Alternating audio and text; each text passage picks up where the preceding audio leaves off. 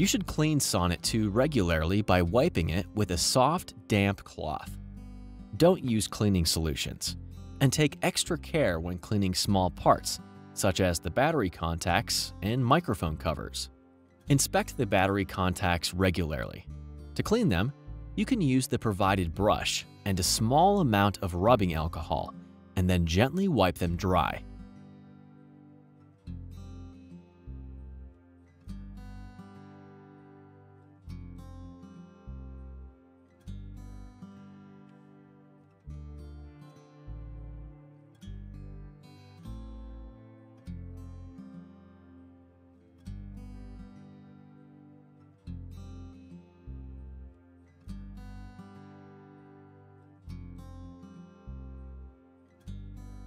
If the microphone cover gets wet, wipe it dry or replace it.